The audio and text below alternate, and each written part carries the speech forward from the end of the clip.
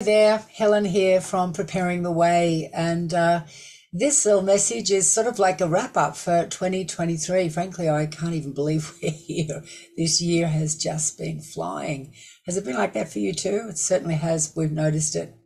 So, we have a lot of people to thank. We have a lot to acknowledge. We've had a lot of wins and big achievements this year. We've had a lot of challenges and a lot of tests and all of that.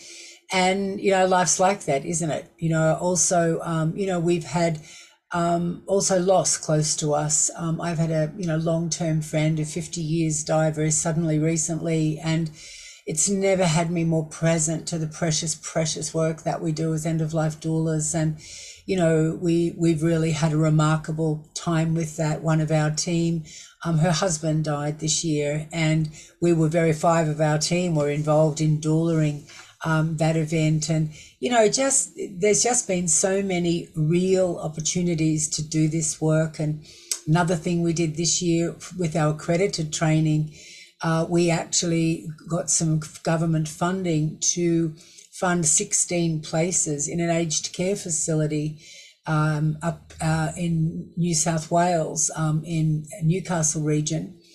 And we delivered 2 units to 16 of their staff, and this was funded by the government, which is a big win in the first place. And we did the active dying unit from our Cert 4 and also palliative care.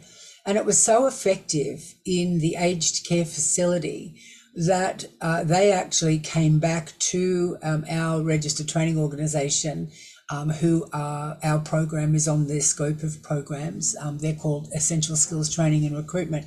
The company came back to them and said, we want to roll those 2 units out through all of our aged care facilities throughout New South Wales and the ACT.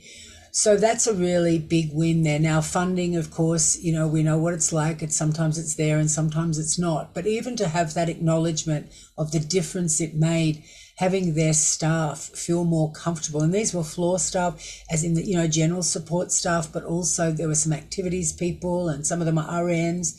And to have them feel more comfortable talking to their residents and to the residents' families about what was happening in the active dying stage obviously made a huge impact for them. So that was a really big thing.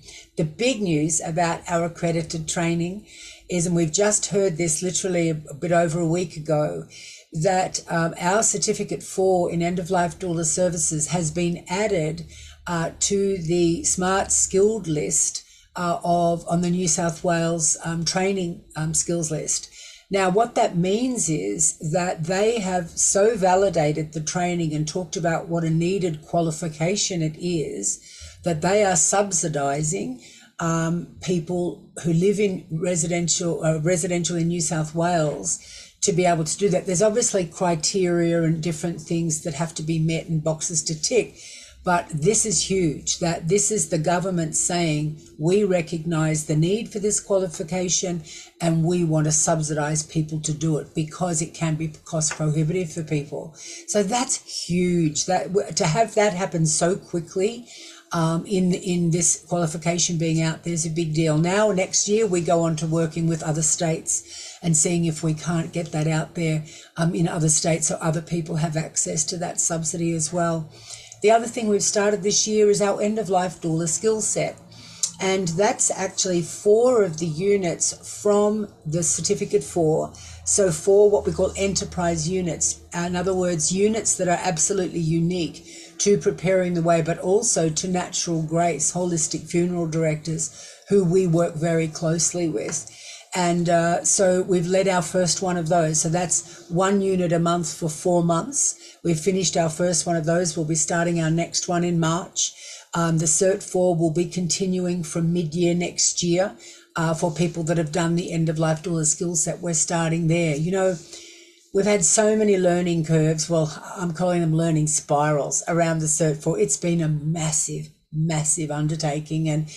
And truthfully, there have been times I've been like, what on earth was I thinking to take this on?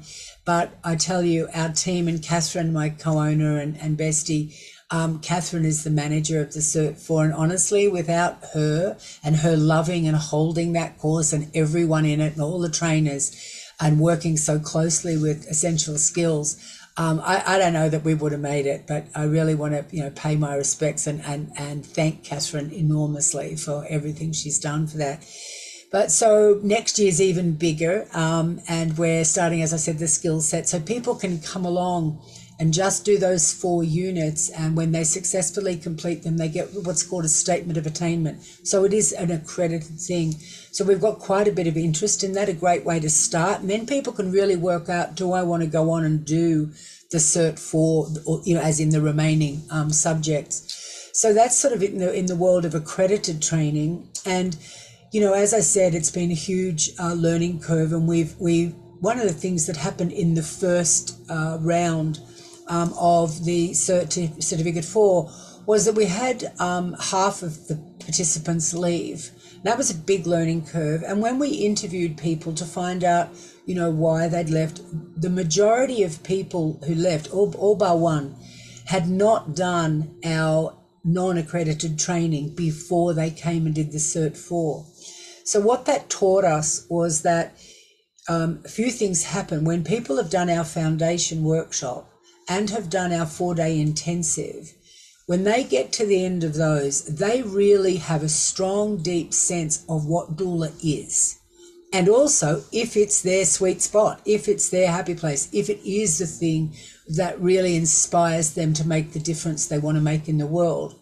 And as I said, all bar one of the people who left the Cert 4, their comments were things like, well, it wasn't what I thought, and it didn't go. So we've really switched it up with that, and we're really recommending to people they do our foundation workshop and our 4-day intensive, and then look at, do you want to go on into the skill set, or do you want to go on into the Cert 4?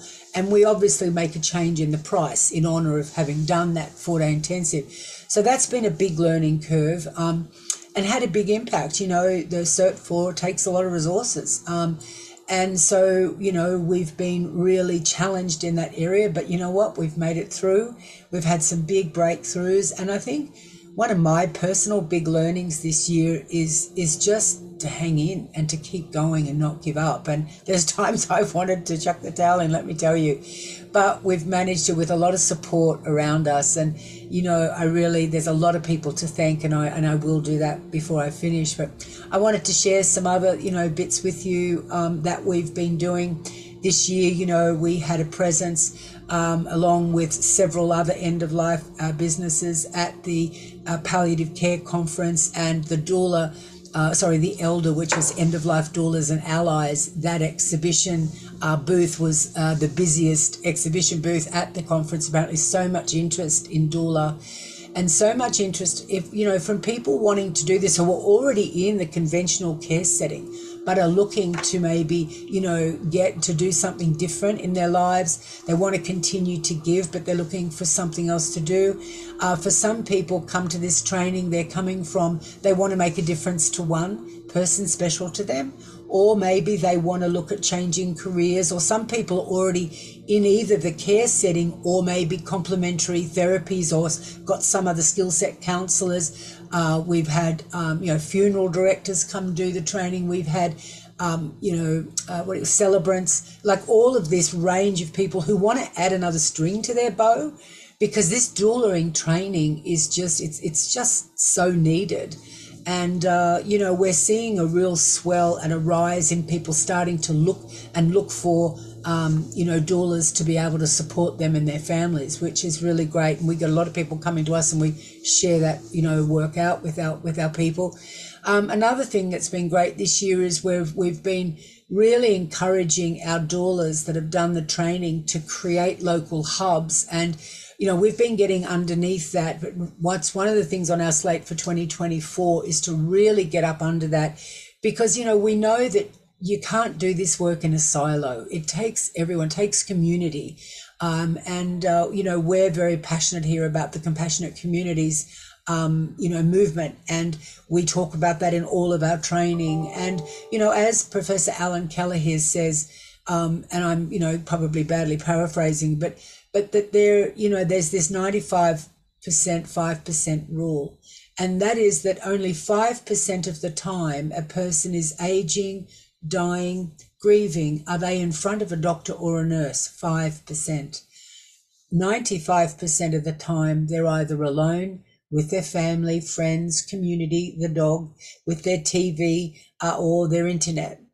And that doulas are all about that 95%. We're non-medical, non-clinical. So, that's where we're working. And I'm so proud of our training. We put a lot into it. We're in the process of revising them all. We've got to keep updating everything because there's so much change. So that's an exciting thing as well. And, we've been having master classes. I've got some interviews, and we're going to do a new series coming up in 2024. We're going to be talking with Dr. Catherine Mannix. We're going to be talking with Dr. Michael Barbado. I've already got those videos done. We're going to be doing, I want to do a whole big thing about advanced care planning. Doula Connections this year, that's Julie Fletcher. They created this, and Cherie, working with her, did an amazing job creating this incredible 38-page end-of-life planning form. It's the bomb, I tell you. I've seen a lot of end-of-life planning forms, and this is the most thorough thing I've ever seen. It's like, all about from your planning and all of that, but then, what about if you were aging and you needed care? What's important to you there? But then, okay, what if you've got a diagnosis and you're in hospital? And okay, then there's the traditional advanced care planning, like the medical aspects of it. But then it's like, well, what care do you want? Who do you want around you? What do you want for your funeral? What do you want for your after death care? Do you get what I'm saying? And then what supports do you want in place for your family? It's the most thorough thing. So I'm going to be doing a big thing about that this year as well. I'm also going to be doing something this year I did too. That's right, the road show. I spent 9 months of the year basically on the road. And it was so nice to get out of Victoria and Melbourne, just because we've been locked down so much. So it was something I wanted to do prior to COVID happening. But just we didn't get there before the door shut. And so me and my trusty Hyundai, off we went, and moved my car packed to the gills. And I went, and so went all right up to Queensland, Sunshine Coast, and down through Dubbo and Orange and Maitland and Newcastle, and where else did I go? Sydney, the Illawarra, oh gosh, I'm going blank, but Victoria, South Australia, Western Australia, Tassie. So had the most amazing time, and it was just so great to just get out on the road and see our beautiful, beautiful country, and visit with a lot of our doulas around. And we had gatherings, and I showed the incredible palliative care movie, Live the Life You Please, which we'll be doing again next year as well, to really show what's possible. And the great thing about showing that movie, it's called Live the Life You Please, is it's all about palliative care, and it's a range of stories. It's beautifully put together by Moonshine Agency. And, that movie really opened people's eyes. But as it says at the end of the movie, and one of our doulas, Rani Foreman, is actually in the movie and talks a bit about being an end-of-life doula. But if an end-of-life doula does this much, they sort of showed about this much, right? So what we were doing was we would show the movie in a town, and we would then have a panel of our local doulas, and they could ask questions afterwards, because what we wanted to do was go, because the truth is, as it says in the movie, that good palliative care can be a postcode lottery. Really depends on where you live. And if you think back to that 95%, 5% rule that I just talked about, then doulas are in that 95%. So then we would do a Q&A after the movie with introducing local end-of-life doulas. So that has been very successful as well, and which I've been really proud to do. And we've been doing some training on the road with our doulas, and I got to go to some lovely wineries around, and the Hunter Valley, oh my God, love it up there. The Barossa I got to see a little bit of. So love having a glass of good wine. We love that. So yeah, it's been a massive year. I'm just trying to think of some other things to share with you that we've done before I sort of go into some thank yous. But next year, we've got we're going to have 2 Cert 4s running. We're going to have end of life doula skill sets, so people could come and do the 4 or the full thing. We've got more master classes. We're really going to be focusing in on focusing in on our doulas and really getting up under our doulas and building those doula hubs and supporting them.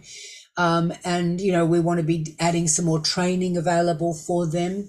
I started to say about the End of Life Doula Roadshow, something I did this year was also, I did some face-to-face training. So our foundation workshop, which is a 1 day or 2 half days, I led that face-to-face in Sydney, Melbourne, Canberra, where else was I? I think that was it. I can't remember. Sydney, I said that. Anyway, so this year I want to take it regionally. So if you're out there in a regional area and you can get, you know, 8 to 10 people together, I'll come. We're going to Orange. We're starting in February. There'll be 2 one-day foundation workshops there, and our doula there on the ground, Serena, and there's also Melinda in Dubbo and Karen in Narromine. So they're going to be pulling that together. They're our local doulas, and we'll probably do a film while we're there. And so, you know, it's just time to really spread the word. You know, Julie Fletcher said once, and I love this, it's a real driver for me, is, you know, we need to get doula as well known as nurse, so that we can truly make the difference that doula makes. And, you know, to be able to really share with people what's available in holistic home-based after-death care, what's available in holistic funeral care, holistic active dying, holistic doulaing, where we're working collaboratively rather than as silos. So the other big thing we've been focusing on this year is really about self-care. And, you know, doulas really are champions for wellness and health and well-being, and, you know, can be those eyes and ears on the ground with families and people, you know, which leads, of course, then to early intervention and harm reduction. Because, you know, and I don't know whether you've ever been a long-term caregiver. I have. I lived with my mum for 7 years. Well, she was living with dementia, and you know, to do that role, you know, and I learned a stat the other day that astounded me. So it's something I really want to get to work on next year. And the stat was that around 30% of long-term caregivers die before the person they're caring for. That's a big stat. So I really want to chase down a bit about self-care next year and really start to promote that in our doulaing, and have our doulas out there promoting that in their communities as well. So I want to say a few thank yous before I wrap up. And firstly, a thank you to you. You know, we've been really growing our following. We know that more and more people are interested in this. But without you, there is no preparing the way. There is no without, you know, doing this. And whether you care for one person or whether you want to do this work, we really do have the resources, the training, the education, and the community to back you up. You know, our doula community is absolutely extraordinary. We put a lot of attention on our after training support. And so I want to thank you, but I also want to thank all of our teachers and mentors and champions. I want to thank Catherine, my co-owner and bestie. I could not do this without her at all. And she's brilliant and loves talking to people about this work.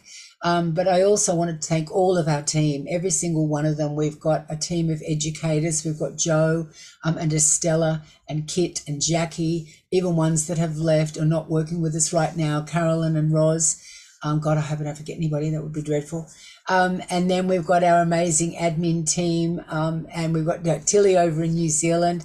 But we've also got Mel and Kathy here. Kit's also on our admin team as well. And we have Cosette, who is our digital marketing person who really puts all of this together and does a beautiful job with that. We've also got my sister Sue, who helps me behind the scenes with getting all the manuals out and doing all of that stuff. So, you know, our team really is quite remarkable. And also this year we've had 2 wonderful team members who've been with us a long time and have contributed so much to preparing the way finish, and that's Jansine and Cherie, and we really want to thank and acknowledge them for all they've contributed as well.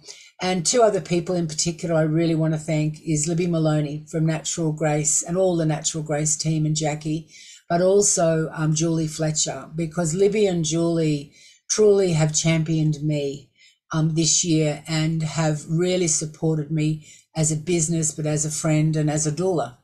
And so I really want to thank and acknowledge them. I could not do this, what I do, without it. And so that's a bit of a wrap for 2023. We really look forward to coming back. I'm looking forward to having some time off, as is our team. And really looking forward then to a very strong 2024. So please take good care of you. Be kind to you and really take care. It's such a precious life. And there's no guarantees, and we really want to honor and support each other and our families and our communities. So thank you for you, and take good care, and may this end of the year be gentle and restorative for you, and may 2024 be one that knocks our socks off in the best possible way. Thank you so much. Take good care. Bye for now.